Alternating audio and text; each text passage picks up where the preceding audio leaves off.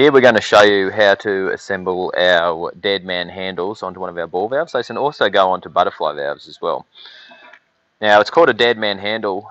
Basically all the handle does, it will spring back into a position, whether that's a closed or an open position depending on how you set it up, much like a spring return pneumatic actuator would. So to install it on our ball valve here, first we need to take this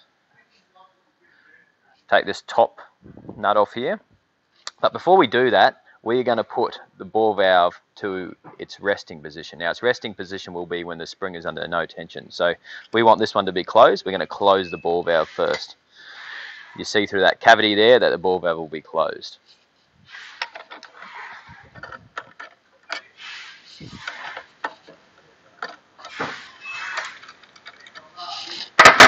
Take this top nut off. Remove the handle. Now you'll notice also here there is a washer. This washer is just to hold the handle up so it's not in contact with the pad.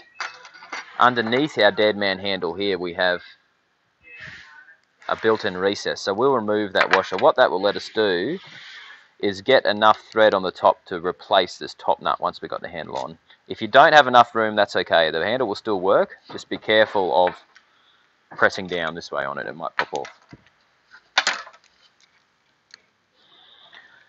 Get the handle. You'll see the square drive here. We put it over the top of the shaft. And we move this handle around now until this far side hole here, I'll just point to it with a screwdriver, matches up with the pad. Then we'll put our socket head screw in, our spring washer, and a 10mm nut.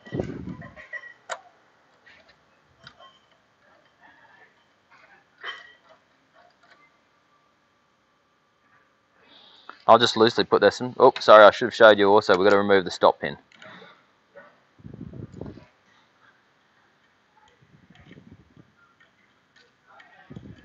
Stop pin's now out. While we're out here, it's important to tighten this socket head screw and bolt right up. What that will do is make sure when you pull this back, those two will line up. So if I tighten that up, a 10mm spanner on the bottom. Now I bring this handle back towards me until the second hole lines up right here. If I point to it with the screwdriver, that's where I'll put my second socket head bolt through. Spring washer, nut.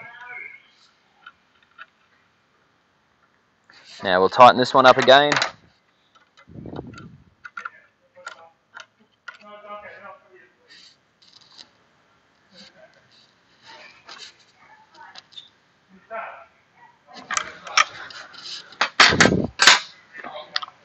Now, the last thing we're going to try and do, sometimes this is not possible depending on the shaft height, is we're going to put this retaining nut back on the top.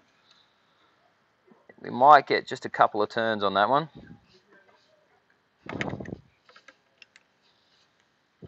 Just nipped it up. It's only just going to hold in place there. Just finger tight's okay for this one. I do have a spanner here.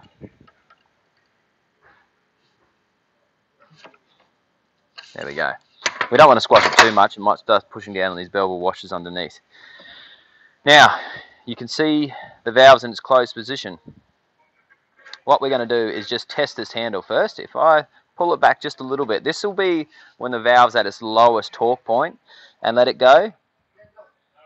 It does close, but what I'm going to do is tighten this bolt, which is going to give more spring pressure in here. So I'll undo the handle.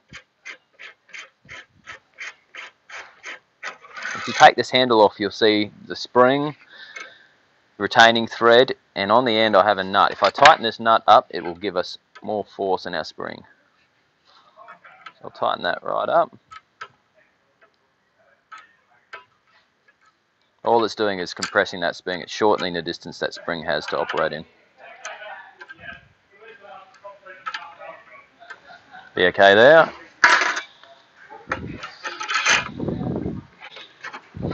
Put that handle back on. Alright, now we're ready to operate this handle. Tighten it up in the vise. Pull it open. Ball valve's open. Now, it's a dead man. I let go of it. The valve will go into its closed position. That's what it's called, a dead man. The dead man opens it, he dies, he drops the handle, it closes. So it's got a fail-safe position. Could be either open or closed. We've set it up in the close. If I do it just a little bit, so it cracks just a little bit here, you should see the ball valve start to open. Let go of it, it's going to close. This is the point that has its least torque of the spring. The spring not only relies on, it has a breakaway torque, but it relies on inertia going from in the fully open close. So when you open it just a little bit here, that's its weakest position. And if the ball valve's closing when it's just cracked and we let go, you've got the right handle for the job. We have a couple of different designs. This is another design of ours here. Exactly the same principle. It's got a slightly longer throw on the handle. We'll do the same job.